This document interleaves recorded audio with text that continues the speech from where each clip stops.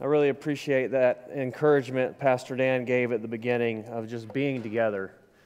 It's such a sweet thing for me to be with you guys and for us all to be together, and it really is. It's just that simple, and it's glorious. It's a gift from Jesus, and we love you guys, and we're glad to gather in the house of the Lord on the Lord's Day, week by week with you all. And with that, today we start a new book of the Bible. So if you would grab your Bibles and turn with me to the Gospel of John. This is a big deal for me. I'm thrilled and honored to be able to teach this book. This is a book that is just so loved by so many believers, and we know that. And so often when someone comes to faith in Christ, the first thing you hear people encourage them to do is to read the Gospel of John. When I very first started teaching, I was teaching in the children's ministry. The way we would do it is the pastor of the church was teaching through a book of the Bible, and I would listen to his sermon from the week before and then teach that to the children. And so he was teaching through the Gospel of John, so this is where it all really started for me, even as just learning how to teach the Bible and to teach children. And so now all these years later, to be standing before you as the pastor of this church teaching the Gospel of John, it's an honor. And I'm very excited about the fruit that will come from our adventure, the journey as we work our way through this book, chapter by chapter, verse by verse. And so I praise God for the privilege that we have as a family to go through this book and what God is going to do in it. Amen? And so with that, allow me just to pray one more time for us. Father God, we come before you in humble dependence. Lord, we need you, Father, to speak to us by your Holy Spirit. Holy Spirit, would you cause your words to come to life, and would they minister to us, Lord, in our deepest needs, doubts, fears, failures, regrets, concerns, whatever it may be. Lord God, would you minister to us by your word? God, would you use me to bless your people and to feed your sheep? You love your people, God. You love us dearly, and you've given us your word. You've given us your Holy Spirit so that we could understand and learn and grow by your word. And so we come with confidence and boldness today, knowing, God, that you will indeed meet us, and we thank you for that, Father. In Jesus' name, amen. All right, hallelujah. So we're going to start wide here. I'm going to start by talking about the disciple, John, and then we'll talk a little bit about the book itself, and then we're going to look at the first 5 verses of chapter 1 today. So that's kind of the direction that we are going to go. So I'm in teaching mode today, and so I'm here to teach. You are here to learn. I want you guys to be good Bible students, good theologians.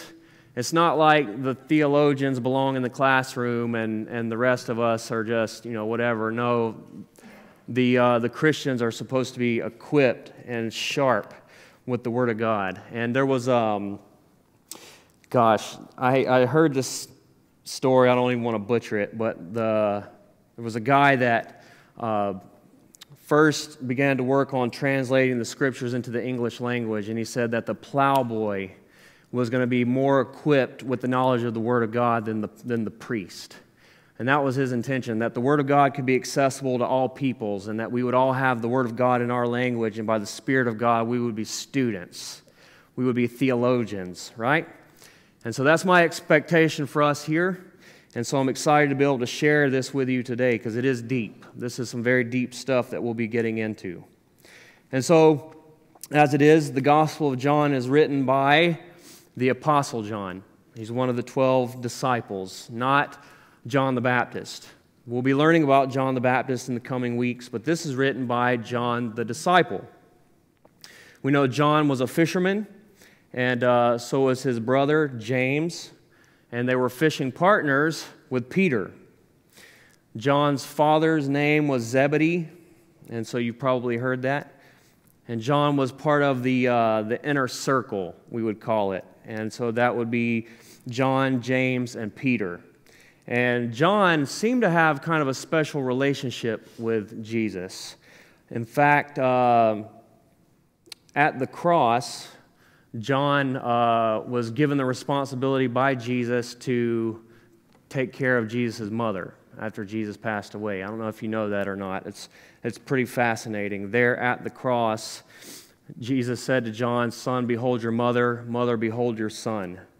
Because John was the only one that followed Jesus to the cross. Did you know that? Out of all the disciples, they took off when Jesus was betrayed, when he was arrested and taken off to trial. John was the only one that followed Jesus all the way to the cross. And that to me is very commendable. I think that's pretty awesome. I love that about John. We know that in John's early years, he was somewhat of a hothead. Jesus gave him the nickname, him and his brother, the Sons of Thunder. Sons of Thunder. And we think that has something to do with this account where Jesus came in and was snubbed by these people, and John said, "Hey, Lord, should we call down, fire out of heaven and consume them like Elijah?" And Jesus said, "Look, you don't know what spirit you're of." And so he was kind of a hothead, but it's funny because over the course of the years, he became known as the Apostle of, anybody know? The Apostle of Love. That's right, the Apostle of Love. Just over and over and over in his writings, he speaks of the necessity of loving God and loving others. It's just that simple. We believe John was one of the youngest. He was one of the youngest of the apostles. Over the years, I have heard different things, like he could have been a teenager. But in all likelihood, he was probably about the age of Jesus. He was probably around 30, 33 years old when Jesus was there in his public ministry and he was following Jesus.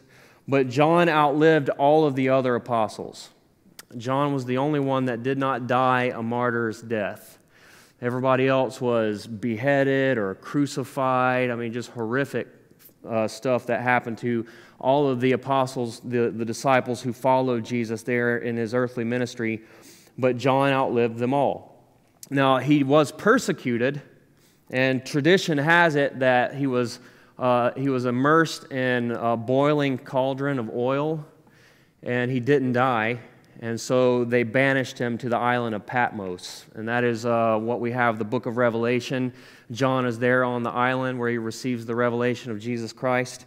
And he was there because he had been banished there. And that was all persecution that he suffered, but he didn't die. And we believe that he basically spent his last years in Ephesus, and he died there of natural causes, probably between 90 years old to 100 years old. And so he was an old man when he died. And so there were actually rumors that John wasn't going to die until Jesus returned. And we'll see that. That's in John chapter 21. Kind of fascinating stuff. He kind of sets that straight. John, he kind of acknowledges that rumor and says that's not true. But nonetheless, there was a strange rumor circulating to that end. John also wrote, not only did he write the Gospel of John, but he also wrote 1st, 2nd, and 3rd John, the epistles, 3 little books towards the end of the Bible, and he wrote the revelation of Jesus Christ. And just so you know, it's revelation, not revelations. Okay? And I say that because most people say revelations, and while I'm on the topic, that's not it. So I'll see if you catch yourself next time you refer to that book. It's the book of the Revelation. Now, John wrote these things much later in his life. John wrote these books much later, and so as a result, the gospel that we are looking at here is vastly different than the other gospels. Matthew, Mark, and Luke are what are known as the synoptic gospels. And what is meant by that word synoptic is that they are very similar in content. They basically cover the same details, more or less. But John is vastly different. It is assumed by this point that much of that information was well known in the other 3 Gospels. So the Gospel of John is 93%, approximately 93% unique content. That's pretty cool, huh? And so the Gospel of John is very unique. John writes it much later, and he adds a lot more to it that wasn't covered in the other Gospels. For instance, Jesus turning the water into wine, chapter 2. Nicodemus, chapter 3. The woman at the well, John chapter 4. The woman caught in adultery, John chapter 8. The raising of Lazarus from the dead, John chapter 11. Jesus washing the disciples' feet, chapter 13. Jesus' high priestly prayer, chapter 17, and then the restoration of Peter after Peter had betrayed or abandoned Jesus, rather, in chapter 21. And then, of course, the 7 I am statements that are just all throughout the whole gospel, which we'll talk about that in a moment. All of that is unique to the Gospel of John.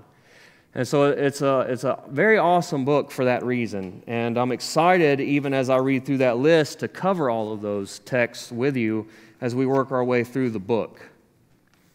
So one of the major themes in the Gospel of John is Jesus is God, the deity of Christ. And so you may or may not know this, but each one of the Gospels kind of portrays a different aspect or slant, if you will, to the person of Jesus Christ. So in Matthew goes out of his way to present Jesus as the King. He is the Messiah. He is the King of Israel, the one who was foretold throughout the Old Testament. And then in Mark, he's portrayed to us as the servant. And there's that classic verse where Jesus says that the Son of Man did not come to be served, but to serve and to give his life as a ransom for many. Luke deals with the humanity of Jesus Christ. He is the Son of Man. He is the one who came to live amongst us and to live as a man, to die as a man in place of sinful men and women. And then John portrays Jesus as God, God among us, God in the flesh, the deity of Christ. And what's fascinating when you kind of link all of those together, what you have is this interesting picture of Jesus as the servant king and the God-man.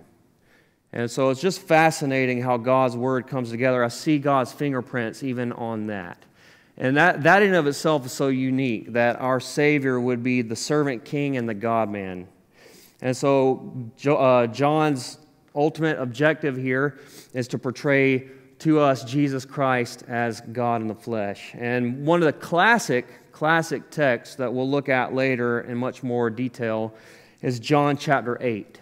John chapter 8, Jesus is talking to the Jews there, and this fascinating statement, John chapter 8, verse 56, Jesus says, "Your father Abraham rejoiced to see my day, and he saw it, and he was glad." Then the Jews said to him, "You are not 50 years old, and have you seen Abraham?"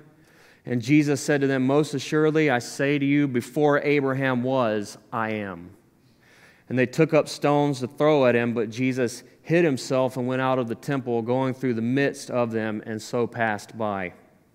And so this is just jam-packed with amazing content. Just that text right there. Jesus says that he met Abraham, that Abraham saw his day and was glad. And we'll get into that a little later, what point in the Old Testament we think Jesus may actually be referring to here. But they were like, "Man, you're not even 50 years old, and you're trying to say you saw Abraham?" And then he says, "Before Abraham was, I am." And of course, we know that statement well.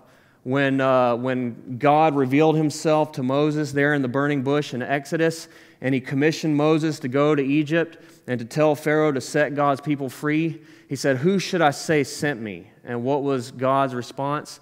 "Tell them that I am sent you. I am that I am." And so when Jesus says, "Before Abraham was, I am," that is a total claim to deity. I mean, he is putting himself on par with God the Father there. And they knew this. There was no mistake, because what were they going to do? What was their response to that?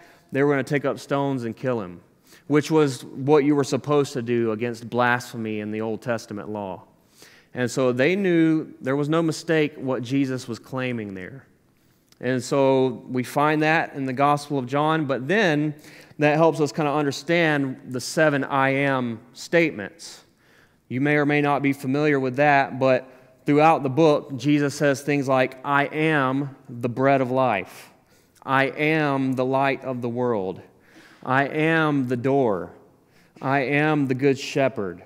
I am the resurrection and the life. I am the way, the truth, and the life. I am the vine, and you are the branches." Right? Does that sound familiar to us? And so even in all of those statements, Jesus is taking to himself that title, that claim, that he is the I am. And so make no mistake, it could not be more clear that John is portraying to us, presenting to us Jesus Christ, God in the flesh, second person of the Trinity. That's what we'll be talking about a little bit more here in just a moment. But John actually tells us in the gospel why he wrote the gospel. He actually gives us the purpose statement of the book. And I love it when the books of the Bible actually do that, because as Bible students, that is our goal. Our goal is to get to the point. What is the author actually trying to say here? What is his objective? What is his goal in communicating? Authorial intent. That's just a fancy way of saying, what is the author trying to communicate? Isn't that what we try to do when we talk to each other? I want to know what you're saying and what you mean by it. I don't theorize and turn it into some kind of a mystery and try to look for hidden meanings. I mean, we do kind of do that with some. Well, I wonder what they really meant by that. Or especially text messages, right? But the reality is, if I send you a message, if I email you, write you a letter, or I'm talking to you, I want you to understand what I'm trying to say. There is a reason, there is a point. And so what we will often do is say, well, to me that means, and then the next person will say, oh yeah, well I got something totally different out of that because to me it means, and we approach the Word of God like that. But what we really want to know is, what did John mean by the Holy Spirit? What does it mean? What is he really trying to get after here? And so we want to get to the core of it. And so John actually tells us in John chapter 20, verse 30, he says, truly Jesus did many other signs in the presence of his disciples, which are not written in this book, but these are written so that you may believe that Jesus is the Christ, the Son of God, and that believing you may have life in his name. So John said, there's much that I could have compiled here that I didn't, but the things that I have here I have specifically selected so that you would believe on the name of Jesus Christ, that you would know that Jesus is the Christ, the Son of God, and in believing you would have life in his name. So that's his purpose in the Gospel of John. John's objective is to put forth the person and work of Jesus Christ, to put him on full display, so that we would have an accurate understanding of who Jesus is, and with that understanding we would believe unto eternal life. So this is an evangelistic book. It's an evangelistic book, to be sure. So right out the gate, as we begin to get into John chapter 1, John is going to give us an astonishing look at Jesus Christ, the Son of God. It's astonishing. And it is critical because there is a lot of confusion, folks, in the world today about who Jesus is. A lot of confusion. There's a lot of confusion amongst false movements, heretical movements that try to present a false Christ altogether, and we'll deal with that a little bit. But even in the church, there's much confusion about Jesus. And I would say even in this room right here today, there is confusion. At the very least, we may have an accurate understanding of Jesus, but not really know why we believe the things that we believe. Maybe you've heard it. Maybe you've even been able to communicate true things about Jesus, but you don't know exactly where that came from in the Word of God. And so we're going to see that today in the text before us. And so as we look at the first 5 verses of John chapter 1, there's going to be 5 things that are going to be put on display for us about Jesus in each verse, in each one of the verses. The first thing that we'll see is the deity of Christ, that Jesus is God. The second thing that we're going to see is the pre-existence of Christ. And I'll unpack these things as we go. The third thing that we'll see is the creative agency of Christ. He is creator. The fourth thing that we will see is the self-existence of Christ. And I'll obviously get into that. That sounds much like the pre-existence, but there is a distinction. And then lastly, we're going to see the omnipotence of Christ, the power of Jesus. And so all of that laid out for us in the first 5 verses by John. It's amazing. And I'm so overwhelmed that I almost want to just pray again before we get into this. It's like, God, help me. Because this is deep, it's glorious, it's profound. And if nothing else, may it cause us to praise God more and to love God more and to honor Christ more, because He's worthy of our praise. And as we have a more clear picture or vision of the Christ, man, may we be moved to a deeper place of devotion and service and obedience. Amen? So with that, let's look at our text.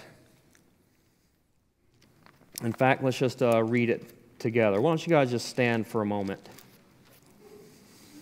Let's honor God's word together. This is the word of the Lord. John chapter 1, verse 1. It says, "In the beginning was the Word, and the Word was with God, and the Word was God. He was in the beginning with God. All things were made through Him, and without Him nothing was made that was made. In Him was life, and the life was the light of men. And the light shines in the darkness, and the darkness did not comprehend it." As I've already stated, point number one, we see the deity of Christ. That is, that Jesus Christ is God. Verse 1 says, "In the beginning was the Word was with God, and the Word was God." So this statement, "in the beginning," this clearly harkens back to Genesis chapter 1. In the beginning, God created the heavens and the earth. And so we're going to see themes throughout this text, even this chapter, that goes back. It's very reminiscent of Genesis chapter 1, creation. And here, John refers to Jesus as the Word. So in the beginning was the Word was with God, the Word was God. He is talking about Jesus, but he's talking about Jesus Christ from eternity past. And so before Jesus was born of a virgin, born there as a Nazarene, he existed eternally as what John calls the Word. The Greek word there is logos. And so I'll be referring to the pre-incarnate Christ, the Word, and we're talking about essentially Jesus as we understand Him, but before he was born there, before he came became God incarnate, God in the flesh, God among us. Does that make sense? You tracking with me?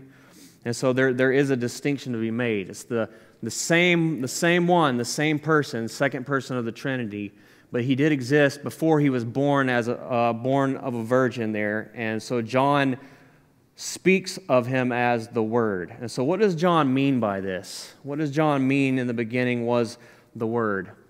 Well, logos is a complex Greek thought. In Greek thought, logos is very complex. It means divine logic and reason. And it can be very challenging as you try to really dig into this, but it also has a very strong Hebrew connotation.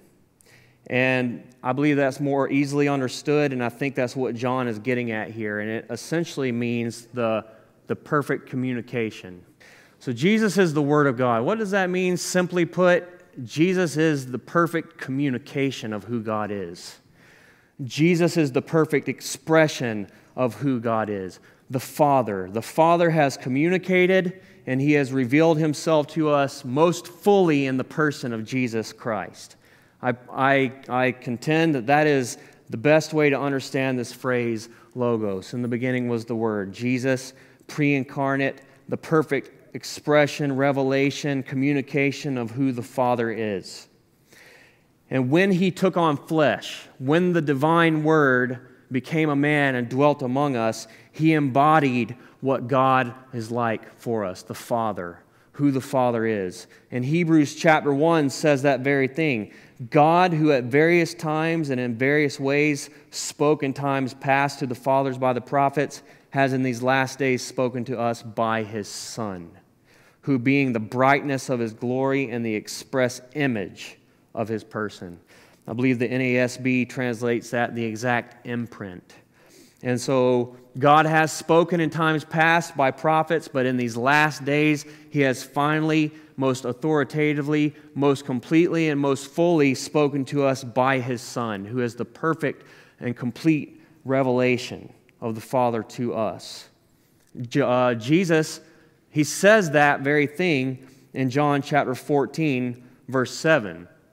He says, "If you had known me, you would have known my Father also. And from now on you know Him and have seen Him." Philip said to him, Lord, show us the Father, and it is sufficient for us. Jesus said to him, have I been with you so long, and yet you have not known me, Philip? He says, he who has seen me has seen the Father. So how can you say, show us the Father? And so Jesus makes clear, if you've seen him, you've seen the Father. Have you ever wondered what God is like, what the Father is like? Look no further than his Son. Truly. There's a lot of confusion in the world today, I think even in our own minds and hearts, how we understand the Father. But if you look at Jesus, how he carried himself, how he loved others, the holiness of Christ, everything about him, that's the Father. The Son truly reflects the glory and the character and the nature of the Father so very well. And so Jesus, as the Word of God, God in the flesh is the perfect communication of God. You know what I love about that? God knows how to communicate. Isn't that awesome? God knows how to communicate. He's a master communicator. And so you don't ever have to worry about missing. If God's got something to say to you, if God's got something that he's going to reveal to you, he's going to, and we're not going to miss it. Man, praise God for that, because I miss things, right? I get distracted, I wonder, and we're always agonizing over trying to figure certain things out or understand certain things about God or what direction would God have us go. God is a master communicator. He communicates well. And his Son, Jesus, is the Word of God. He is the perfect communication of the Father to man. And so know that. God leads well. God communicates well. God guides well. And so I praise God for that. So that is Jesus Christ as the Word of God. But what does John say about the Word specifically? He says that the Word was with God. That the Word was with God and the Word was God. Now mark that down, folks. The Word was with God and the Word was God. Now that's as clear-cut as it can get. Clear-cut statement about Jesus Christ and the deity of Christ. He is God in the flesh, the God-man. And so John is clearly portraying Jesus as more than just a man.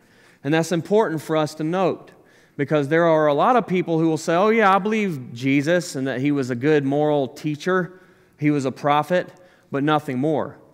But if you're going to believe what the Word of God says about him, then you can't say that, because John clearly states that Jesus was God. Jesus is God. And John does not portray Jesus as just a God. And that's important for us to note, because the Mormons, that's exactly what they say about Jesus. And in fact, if you look at their Bible, this same verse, they've inserted the definite article a. And so in the beginning was the Word was with God, and the Word was a God. That's a big difference, don't you think?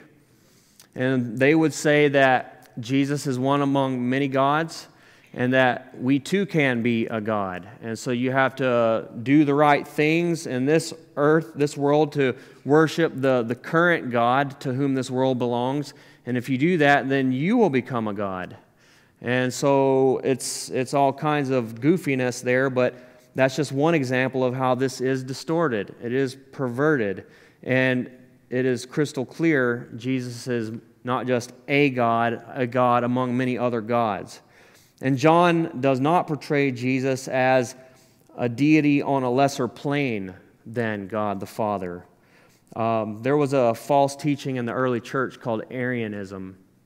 And they would say that Jesus is a God, but that he's not of the same essence of the Father himself, and so he's a lesser God, if you will. And so that's really what the Mormon theology about Jesus is. And so it's just repackaged into Mormonism, but it's not new.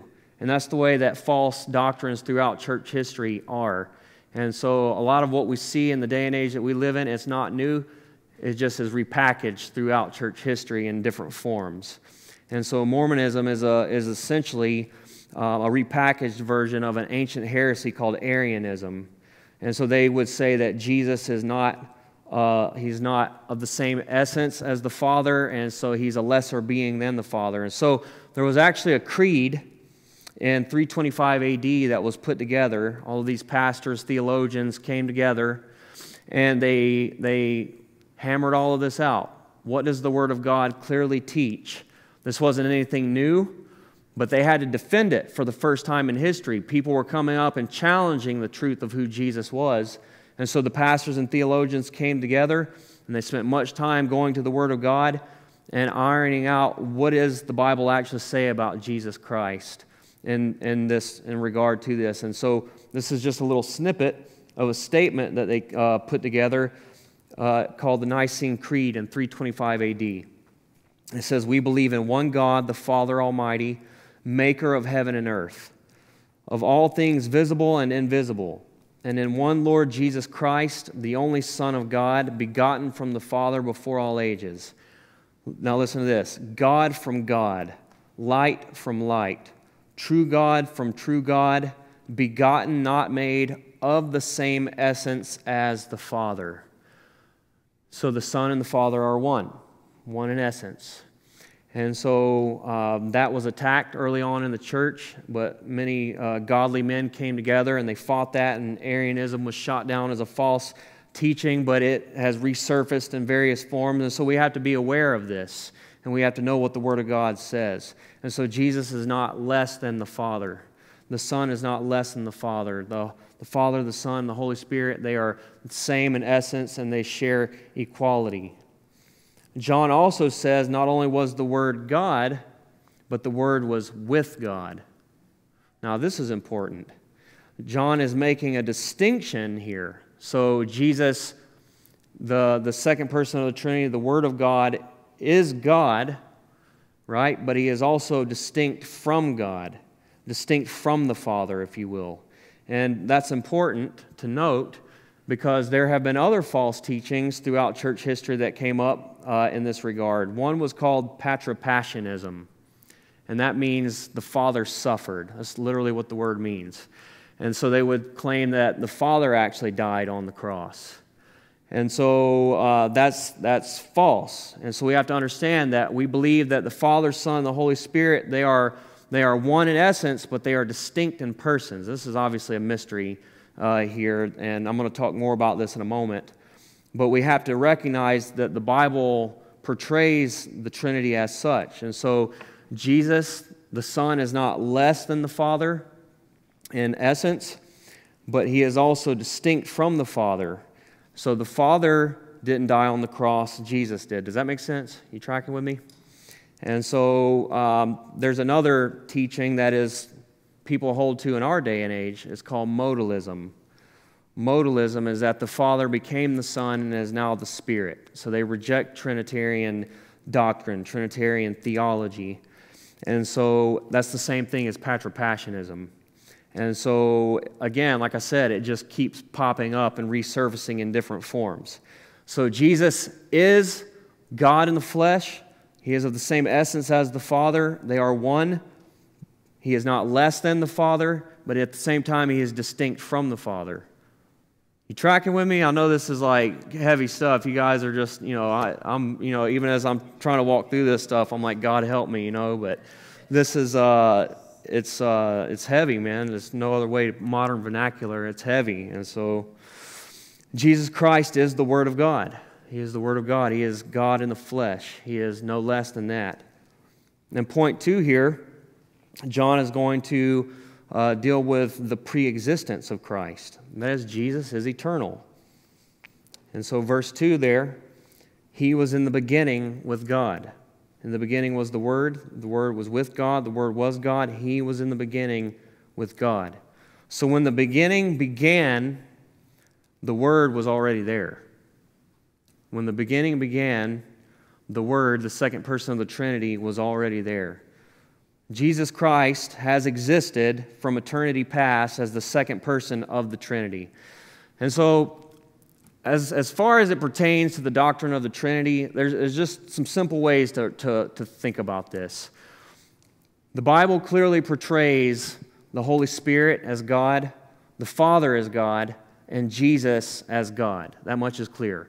But the Bible also is very clear that we don't believe in three gods. We are monotheistic. The Bible is clear there is one God. There's not three gods.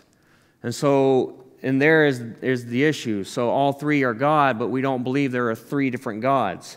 And so they are one in essence, one God, distinct in persons, three persons. And so what is the Father? He is God. Who is He? He is Father. What is the Son? He is God. Who is He? He's the Son. What is the Holy Spirit? He is God. Who is He? He is the Holy Spirit of God. And so they are one in essence. They are God, but they are distinct in persons. And we relate to all three persons of the Trinity. God created all things. God devised the whole plan of salvation. God sent His Son, Jesus Christ, to accomplish said plan on our behalf. And then the Holy Spirit comes and applies that to us when we believe on Jesus Christ unto eternal life. And so we relate to all three persons of the Trinity differently. Does that make sense? And so we are Trinitarian. And so if you are a student of the Word of God, you can't help but come away with that understanding. And so we're talking here about the second person of the Trinity, who has existed from all of eternity past. Jesus did not just come into existence when He was born of a virgin.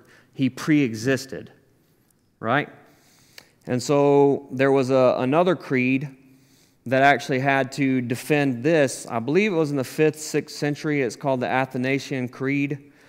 And it states it this way: we worship one God in Trinity and the Trinity in unity, neither blending their persons nor dividing their essence. So what he's saying there is we don't blend them all together so that it's, there's no distinction between the three. There is the person of the Father, the person of the Son, the person of the Spirit. But we don't divide their essence either. We don't make them three different gods. He says, for the person of the Father is a distinct person, the person of the Son is another, and that of the Holy Spirit still another. But the divinity of the Father, Son, and Holy Spirit is one. Their glory equal, their majesty co-eternal. And so they are one in essence, Father, Son, Holy Spirit, but they are distinct in persons. But they are equal in glory, and they are co-eternal, having always existed. Jesus says it like this in John chapter 17, verse 4. Jesus says, I glorified you on earth, having accomplished the work that you have given me to do. Now, Father, glorify me together with yourself, with the glory which I had with you before the world was. So Jesus says that I have come, I have done your will, Father. Now I desire to go back to the glory that we shared before the world existed. So Jesus is praying to the Father here, and He's speaking of a time before creation even happened where He dwelt with the Father in perfect glory. The glory that He shared with God. Now that's significant because God says He'll share His glory with no one. But God and the Son did share their glory uniquely because they were one. Now, if Jesus were not equal with God, we don't really catch this. I think this is kind of lost on us. But let me try to put it in a different context. When Jesus puts Himself on the same level with God, if that were not true, then that ought to cause us to almost cringe or feel uncomfortable. And the best way I know to describe this is when Donald Trump was the president, I saw a T-shirt that said, Jesus is my Savior, Donald Trump is my president. And that just made me cringe a little bit because it's like putting them in the same category almost, I mean, that's through and through. That's like in the South. That's the way that in the South, I mean, it's all conflated. God, guns, and glory, And so it's the president and Jesus and guns and, it's just all of that it's all, on the same level. But you hear that and you think something's just not right about that, okay? You can't put, Jesus and Donald Trump in the same sentence like that as though they were, even remotely on the same level somehow, And so that's kind of what we got going on here. When Jesus talks about sharing the glory with the Father, that would essentially be the same thing if it weren't true, if it weren't so. But He and the Father are one, and they do share that glory. They are co-eternal and glorious in essence and all of that. So such is the case with Jesus, and it is right. He is eternal. He has existed eternally with the Father. And it's kind of fascinating because before Jesus was born of a virgin in the Gospels, before we see that there, we do see what we believe are appearances of the pre-incarnate Christ in the Old Testament. Did you know that? Really fascinating stuff. But we believe that the second person of the Trinity was active in the Old Testament. There's this really interesting character called the angel of the Lord. And the word angel, sometimes that can throw us a little bit. We hear angel, we think wings and all of that. But the word angel can simply mean messenger.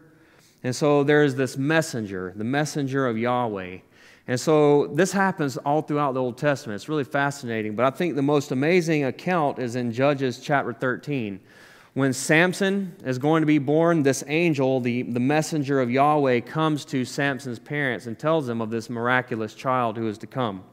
And so Samson's dad, his name is Manoah, and it says in Judges 13, Manoah said to the angel of the Lord, "What is your name, that when your words come to pass, we may honor you?" And the angel of the Lord said, "Why do you ask my name, seeing that it is wonderful?" And that just right there immediately, to me, that takes my mind to Isaiah, where speaking of Jesus, his name is Wonderful Counselor. In verse 19, it says, "So Manoah took the young goat with a grain offering and offered it upon the rock to the Lord. And he did a wondrous thing while Manoah and his wife looked on. And it happened as the flame went up toward heaven from the altar, that the angel of the Lord ascended into the flame of the altar. And when Manoah and his wife saw this, they fell on their faces to the ground. And when the angel of the Lord appeared no more to Manoah and his wife, then Manoah knew that he was the angel of the Lord. And Manoah said to his wife, 'We shall surely die because we have seen God.'" And so it's really fascinating. There's this character in the Old Testament that they clearly know who he is. He's the messenger of the Lord, of Yahweh. And he comes and he says, "Hey, what's your name?" And he says, "Why do you want to know my name, seeing that it is wonderful?" And then he literally gets in the sacrifice and ascends. And so that's like receiving worship there. He's tampering with the offering that is given to God. And then he ascends up. And then when they see this, they say, "We have seen God today." And so no one's seen God at any point. The Bible is clear. God is spirit. Only the Son has seen the Father, and he declares the Father to us. And so even in the Old Testament, and there are several of these, we see places where we believe the second person of the Trinity was even acting there before he was born as a babe there in the manger. So that's all incredible stuff, right? And so at a particular point, the pre-incarnate Word took on flesh. At a particular point, in God's determined time in human history, the one who existed from all of eternity past as the second person of the Trinity, the Word of God, took on flesh, and he dwelt among us. And he became a man, truly man. And so this is what we call the dual nature of Christ. The one who has existed from all of eternity past stepped into time and space and took on flesh and became a man and dwelt among his creation. And so we see that in Hebrews chapter 10, and we're just going to kind of close with this right here for today. And so it says in Hebrews chapter 10, verse 4, it said, "It is not possible for the blood of bulls and goats to take away sin. That is why when Christ came into the world, he said to God, 'You did not want animal sacrifices or sin offerings, but you have given me a body to offer. You were not pleased with burnt offerings or other offerings for sin. Then I said, Look, I have come to do your will, O God, as it is written about me in the Scriptures.'" It's a really fascinating text. So it's like this conversation that is happening with Jesus and the Father, with the Son and the Father. And Jesus says, you know, the sacrificial system, it was not permanent. It was temporary, and it was not able to truly bring forgiveness of sin to sinful men and women. And so God had something in mind so much greater than that. The Father had this plan of salvation, and His Son was going to come into the world, take on flesh, and He was going to give Himself as the sacrifice for our sin, the ultimate sacrifice for sin. And He says, it's really fascinating, when Christ came into the world, He says, "You have given me a body to offer." So it's like this conversation happening between the Father and the Son in eternity past, and at a certain point in time, He stepped into humanity, taking on a body that the Father had prepared for Him, and He became the God-man, uniquely, truly God, truly man. And so he was able to live the life that none of us could live because he was uniquely, distinctly God, and only God could live a perfect life. But at the same time, he was able to represent us perfectly as one who was truly human and walked in our shoes, as it were, and experienced temptation in all points, yet without sin. He kept God's law perfectly, imagine that, in every thought and in every action and everything that he did. As a human in our place, yet truly God, he fulfilled God's will, and then he died in our stead as a sacrifice, as a substitute. And that is what we see most clearly spelled out for us in Philippians chapter 2. In Philippians chapter 2, it says this: "Have this attitude in yourselves, which was also in Christ Jesus, who though he existed in the form of God, did not regard equality with God a thing to be grasped." So there it is. Jesus, he existed, he pre-existed in the form of God. And even though he was equal to God, he didn't cling on to that. He didn't fight for that. For a time, he emptied himself, it says here, and he took on the appearance of a man. Verse 7, he emptied himself, taking the form of a bondservant and being made in the likeness of men. Being found in appearance as a man, he humbled himself by becoming obedient to the point of death, even death on a cross. And so there it is. There's the ultimate reason that Jesus came. He came to reveal to us the Father, and that he did. He could say, "Look at me, you have seen the Father."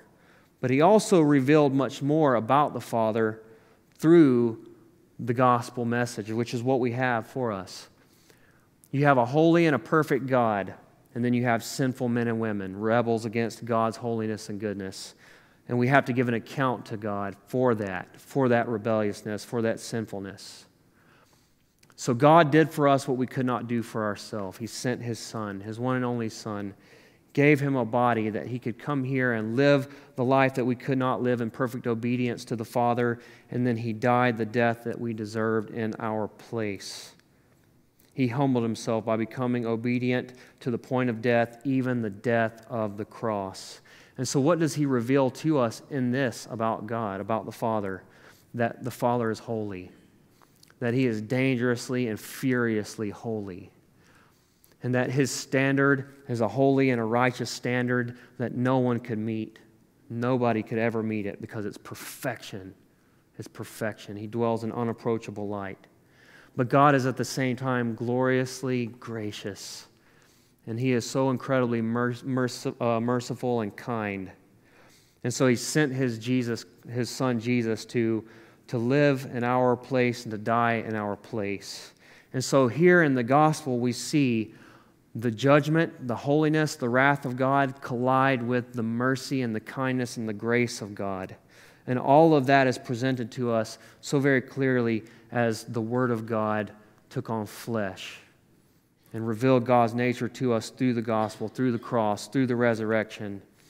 And then he extends forgiveness to us, that if we would trust Christ, if we would believe in his finished work for salvation, we would have life evermore, eternal life, everlasting life. It is ours to be had if only we trust in his Son. And so truly Jesus has revealed all of this to us.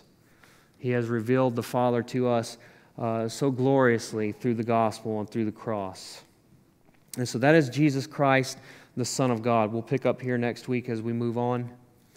But can we just praise God? Can we pray right now and thank God for all that he has done in sending us a Savior?